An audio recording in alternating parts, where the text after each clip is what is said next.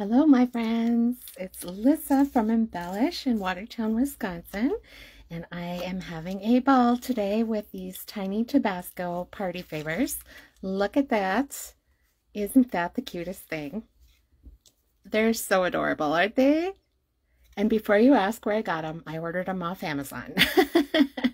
That was the #1 question I got for these is, where do you get those? And you can order them in, like a case of 400 or whatever, but you can also order them in 12s, or I think I got 48 when I ordered, but they are so perfect either for party favors or just as an I love you for use with the Stampin' Up! Set Taco Fiesta, which is one of my favorite sets. If you look on the blog, you will see lots of cards made with Taco Fiesta. And it's just so cute. It's got some peppers that we're going to use in this project. And then I used the tailored tags dies and cut out 2 cute little tags for the front.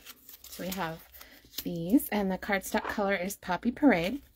And then we made a scored piece for the inside box, and that took me a while to get the measurements, so I will make sure that you have those measurements too, because you want it to be obviously loose enough to get in and out, but not slip out either. So this is the best of both worlds because it's securely in there, and the tag or the twine ties it shut so it can't fall out. Love that. You spice up my life.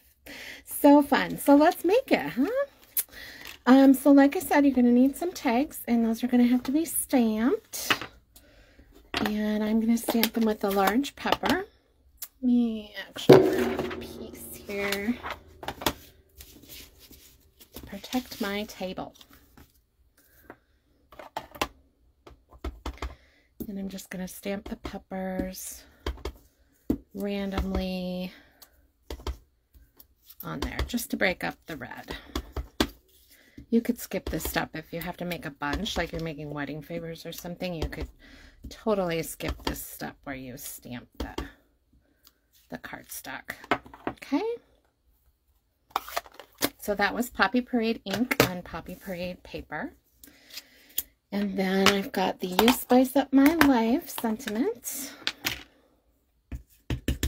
which I'm stamping in black. And I'm using Tuxedo Black ink because I'm going to use markers to color these little tiny pepper images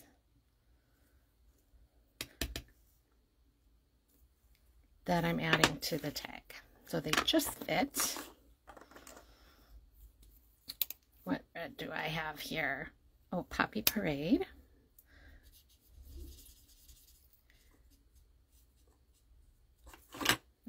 Coloring these itty bitty peppers with the fine point end of the blends marker. And then the itty bitty pepper stems with Old Olive. Super cute. And then just for some accent, I added a little shadow of the green underneath the peppers. Just felt like it needed a little something else there. All right. So cute. So now we've got the outside of our box and we've got the tag. Now we need to make the box. So I'm going to share the measurements because this was a tricky little piece. So this is also Poppy Parade, but you could make it a different color if you didn't mind if the different color showed on there. And it is 3 3/4 by 2 inches. So that's not tricky. 3 3/4 by 2 inches. And then you score every 3/4 of an inch. So 3/4, 1 1/2, 2 1/4, and 3. All right, I'll cover that one more time so you can write it down. So the piece itself is 2 inches by 3 3/4, and you're going to score at 3/4, 1 1/2, 2 1/4, and 3. And then you flip it to one side, and this will be the bottom of the box, and it just gets scored at 1/2 inch. All right, then you guys know how to make a box. You just trim those up to the score line.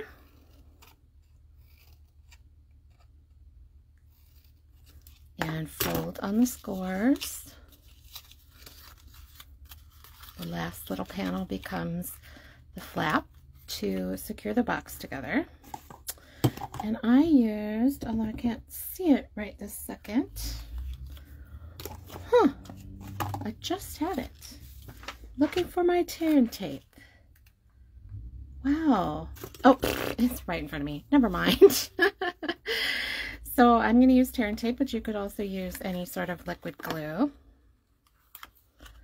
And I just love how easy it is. It doesn't take scissors to cut this tape. You just put the, just rip it. So we're putting that flap together to make our little box. And then we're going to fold in all those pieces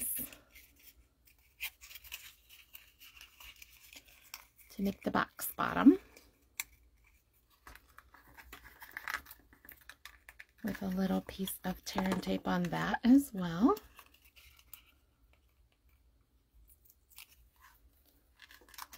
Tuck those little ends in there. And then just to make sure that that really stuck there, I'm going to push my finger in from the inside. And you could also use the Tabasco bottle itself to push that down and make sure that that really adhered. Super cute, huh? All right, and then you put tear and tape on two sides of the box, two opposite sides. Peel that backing off and center a tag on there with the open end of the tag, or the twine end of the tag, pointing up. And then do the same thing on the back side. And what these tags are doing is giving the little box some more presence, making it a little bit larger. So it can be that tiny. I mean, that is Tabasco in a box, right? But that's not very exciting presentation. So we have upped the presentation factor by adding these big panels to the box. All right, our tag is ready. Our box is ready. We just need some twine. And again, to kind of up the presentation factor, I'm going to double the twine so that it has about double the impact. Oh, sorry, that's really close. All you can see is my hand. I apologize. And there we go. Thread that through the tags.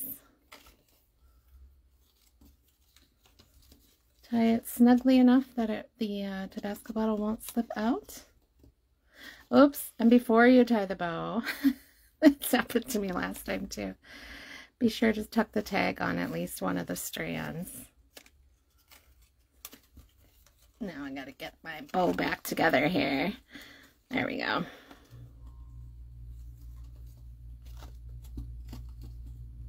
And don't pull it too tight because it could just rip right through the cardstock. But if you're using good quality cardstock, it won't do that.